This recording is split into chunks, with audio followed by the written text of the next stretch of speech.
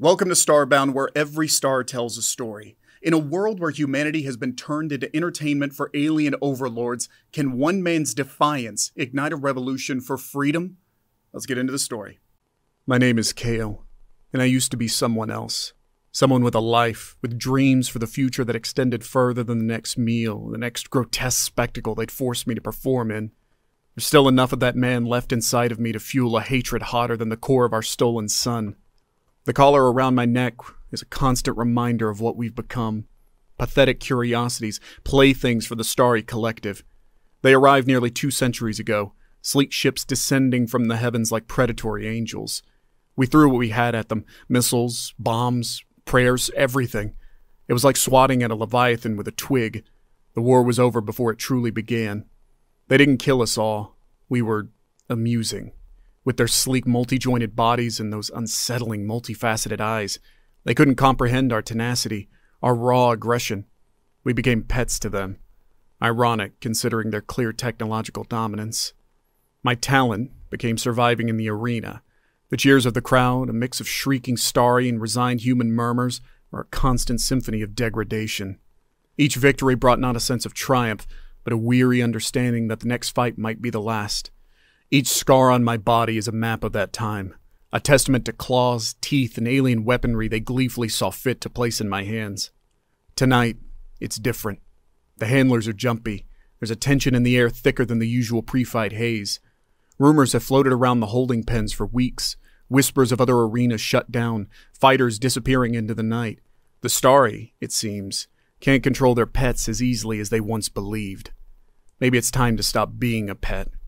They hustle me through the corridors toward the arena entrance. It's a familiar path walked countless times under the indifferent glow of alien lights. But tonight, something catches my eye as we pass a maintenance duct. A flicker of movement in the shadows. It's gone in an instant, but it's enough. My heart, grown accustomed to the stoic rhythm of survival, quickens with something almost like hope. Before the handlers can force me into the arena, I jerk free, planting a brutal kick into the nearest starry guard. It staggers back with a screeching cry, and I don't hesitate. I lunge for the duct, ignoring the shouts and the stun blast that singes my shoulder. The duct is cramped and suffocating, but I welcome the darkness. A cacophony of shouts and weapons fire erupts behind me. They don't expect this, a pet daring to challenge its leash. Panic would be my downfall, so I focus on moving, propelled by desperation and a flicker of newfound purpose. After what feels like an eternity, the cramped metal gives way to a wider chamber. A voice cuts through the darkness. "Kael! Is that you?" Though whispered, it sounds like thunder after the sterile silence of the duct. "Who's asking?" My voice is ragged, unused to anything but the growls and roars of the arena. A figure emerges, lean and tense, illuminated by a dim, handheld light. She's human, that much is clear. Her eyes glitter with a ferocity that mirrors my own. "Anya," she says, extending her hand, "and if you're half the fighter they say, we might just stand a chance." I clasped Anya's hand. The touch of another human after so long is electrifying, a jolt of something I can't fully name. It ignites a warmth within me I thought had been extinguished long ago. "A chance at what?" I ask, my voice still rough. "A chance to fight back," Anya replies. Her face is hardened, but determination burns in her eyes. "A chance to take back what's ours." She leads me deeper into the underbelly of the starry compound, a hidden labyrinth of pipes and blinking machinery. Introductions are hastily made. Merrick, a grizzled technician with hands perpetually stained with grease, and Lynn, a woman with sharp eyes and an even sharper wit. These are my conspirators, my unlikely comrades in this brewing rebellion. "You're just in time," Merrick grunts. "The uprising begins tonight." My mind races. Uprising? Is that possible?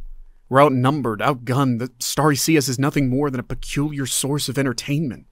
Anya seems to sense my doubt. "We've been studying them, Kael. Their tech, their routines, their arrogance. They never believed we were capable of this." Her voice thrums with a conviction that both scares and excites me. "Tonight I learned that resistance is simmering in compounds across the planet. We have scientists reverse engineering starry weaponry, fighters training in secret, even those tasked with broadcasting starry propaganda to dejected human settlements subtly spreading coded messages of hope. The plan is audacious. Disrupt communications, sabotage power grids, and strike at key starry outposts, all in a coordinated attack. Tonight, the domesticated turn on their masters. The command center is a riot of blinking lights and frantic starry voices. Anya had been right. Their overconfidence is their weakness. We move like shadows, a human strike team amidst the hulking alien technology. Merrick, with his patchwork knowledge of their systems, works furiously at a control panel, his fingers a blur in the dim light. I'm back in my element. Violence, a language I understand all too well. But this time, it's different. This time there's no cheering crowd, no fickle sense of forced spectacle. It's cold, calculated, and fueled by a seething rage I've been suppressing for years. We fight tooth and nail. Starry guards are surprisingly easy to dispatch once stripped of their technological toys. Their gangly limbs make for awkward close-quarters combat, their reliance on energy weapons leaving them slow to react when a human fist meets their chitinous faceplate. The roar of an explosion rips through the complex as Lynn detonates their makeshift arsenal. Across the planet, I picture identical acts of defiance unfolding, small embers of rebellion coalescing into a wildfire. Finally, it's just us in the command center, ragged breaths echoing in the sudden silence. Merrick flips a final switch, and the alien screens flicker and die. Outside the compound is plunged into darkness, the glow of the city far below, the only sign of civilization. "We did it!" Anya exclaims, the tension bleeding from her voice, replaced by a weariness laced with exhilaration. "We actually did it!" But I know it's not over. Not by a long shot. This is merely the beginning. The first growl of defiance from a species the Starry so foolishly underestimated. News of our success spreads like a shockwave across the planet. Human settlements erupt with cautious joy, the long-suppressed embers of hope igniting into a blaze of righteous fury. I feel it too. A tectonic shift within me, the numbness of the arena replaced with the fiery determination of a warrior finally given a cause worth dying for. The Starry strike back, of course. Swift, brutal reprisals target centers of resistance, but with their communication network in shambles, their response is uncoordinated and sloppy. Their over-reliance on tech worked against them. Now, the same tech is in our hands. Starry weapons are clunky for humans to use, but we adapt, learn, turn their own power against them. The battles are bloody, a desperate struggle for every inch of reclaimed territory. We are outmatched, but with each fight we grow more cunning, more resilient. Survival fuels ingenuity. Lynn turns comm towers into broadcasting beacons, spreading messages of resistance. Her voice is a rallying cry against despair. We mourn our dead. Each loss stings, but it doesn't break us. Every casualty becomes a martyr, further fueling the fire of the revolution. For the first time in a long, long time, I dare to dream of something beyond the next day, the next fight. The Starry sends envoys, offering a return to the old ways, surrender in exchange for the illusion of comfort and safety. Their voices are laced with bewilderment, a lack of understanding about this strange, savage species they once so gleefully subjugated. We execute the envoys publicly, a grim spectacle that sends a clear message: there will be no more leashes. The war grinds on for years. It becomes an ugly, brutal thing, leaving scars on the world and its people. I bear my own, new scars layered over the old, each marking a battle won or a comrade lost. Anya becomes my closest confidant, her steely resolve tempered with a pragmatism that keeps us moving when victories are few and morale falters. We're more than just soldiers. We've become symbols, whispered stories of defiance around flickering campfires in the ruins of the world we once knew. We pushed the Starry back, reclaiming cities and territories once lost. Their gleaming ships began to retreat, abandoning outposts that once seemed impregnable.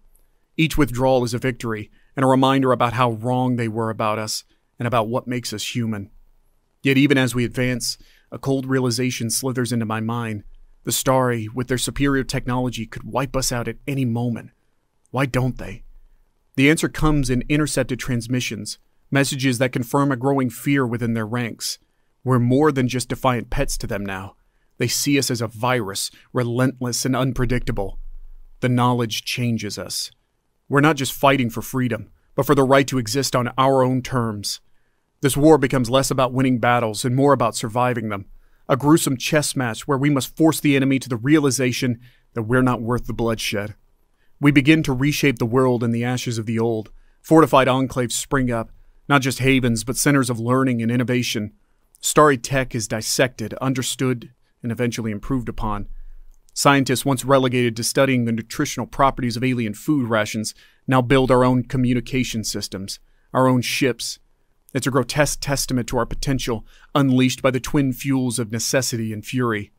It's Merrick, of all people, who finds the key to our ultimate triumph. Deep within the tangled underbelly of a captured starry communications hub, he stumbles upon something startling, records of other conquests, other species subjugated much like we had been. He also uncovers the horrifying truth. The starry draw their power from the very misery and suffering they inflict. The realization twists the knife in my gut. Our suffering was not just their cruelty, it was their fuel. It is this perverse system that binds their collective, and in doing so reveals their ultimate weakness. Our rebellion, our fight for freedom, threatens not just their dominance, but their very existence. With this knowledge, a new plan crystallizes. It would be the most audacious thing we've ever attempted, a gambit born out of desperation and powered by a newfound understanding of the enemy we face.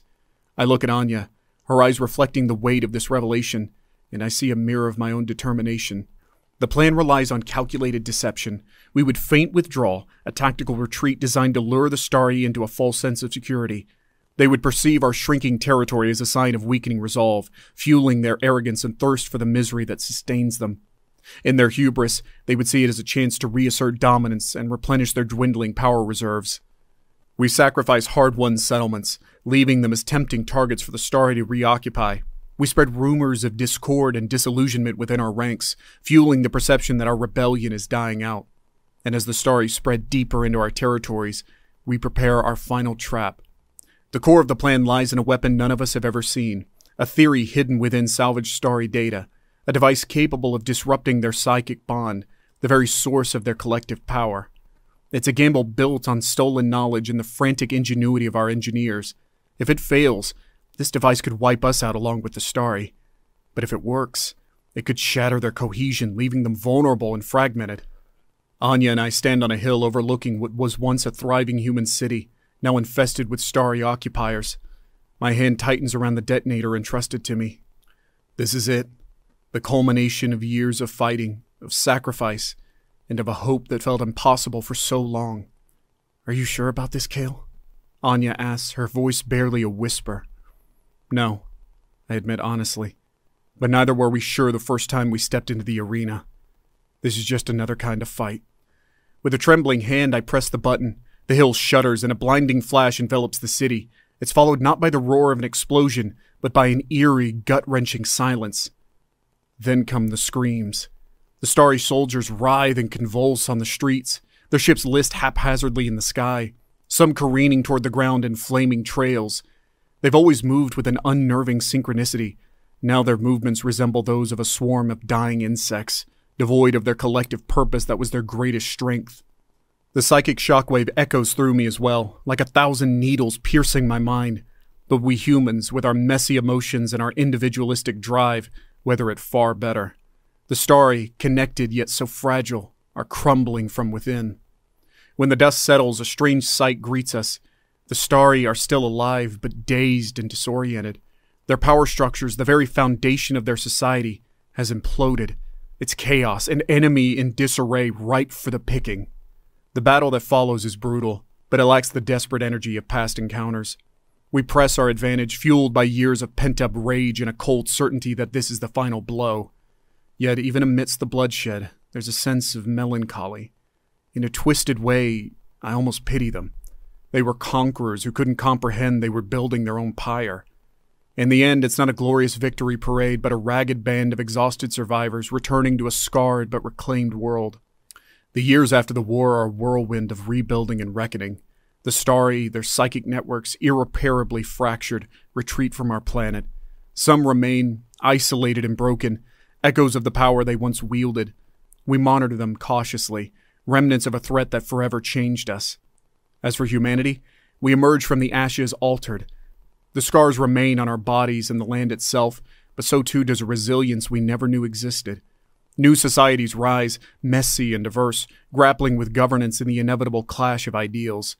I find an unexpected contentment away from the front lines, tending to a small farm with Anya, where former gladiators and scientists plant seeds together under the same sun that once fueled our alien oppressors. There are nights when the horrors of the past claw their way back into my dreams. The screams of the arena, the flash of the detonation, the smell of burning cities.